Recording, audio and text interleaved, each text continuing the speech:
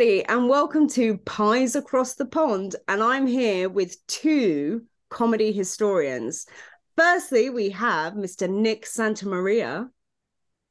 He is our American branch. Howdy doody, folks. Nick. Yes, good. Oh, yes. And Mr. Robert Ross, Britain's comedy historian. I should do my Benny Hill salute. And I'm matching it.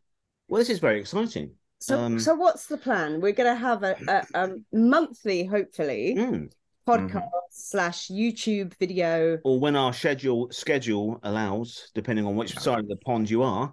But yeah, Nick, so first of all, let's find out who the real Nick Santamaria is. Give me a little précis of your illustrious life and work. Well, I actually, it's interesting. I figured this out not too long ago that next year on my birthday, March 31st, will be 50 years since I collected my first money in show business. Wow. Amazing. 50 years. So I've been around the block. I've done everything there is to do in show business except ballet. I was in an opera festival. So I count opera. And I've just been someone who's loved vintage comedy since I was, knee-high to a pie across the pond. I just love it. I love every aspect of it. And I'm hoping that this podcast will introduce to my American cousins people from across the pond who have enriched my life a lot since I've learned about them. And yeah, that's about it. I've written a book. As you can see it over my shoulder here. It's the annotated Abbott and Costello with Matthew Coniam, who lives in Bath, England. And yeah, so that's me, really.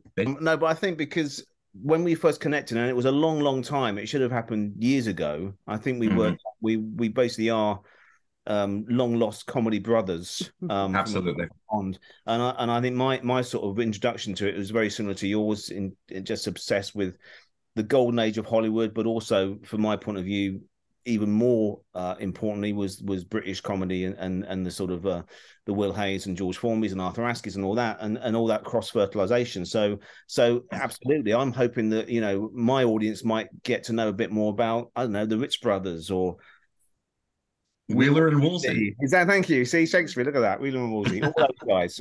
Olsen and Johnson, who I love, and all that. So the idea is, I suppose, to throw it out to our respective audiences and within the nicest possible way, tell us what to do.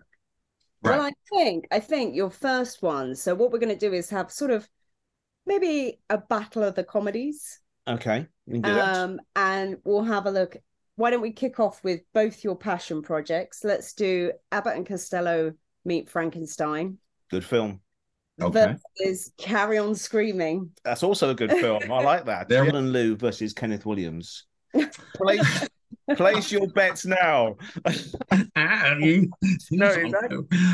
So here's the deal. So I'll be viewing Carry On Screaming, right? Yeah. And I'm going to give you my view on what I watched. Yeah. And you're going to do the same with Abbott and Costello Meet Frankenstein. Absolutely. And the twain shall meet during the podcast. Totally. Is that how we're doing this? That sounds fantastic. Yeah, absolutely. Yeah. And of course, if people have got any other ideas of please American send them. comedy versus British comedy, there'll be links at the bottom. Comment, subscribe. Not so much verses as more embraces. I think that's yeah. It's not so much a battle. I'm not going to try and knock you out with my Harry H. Corbett or something. But no, I think you hit me in the eye with a Leslie Henson. Oh, no, exactly. Yes. This George Robey's loaded, I tell you. Anyway, but.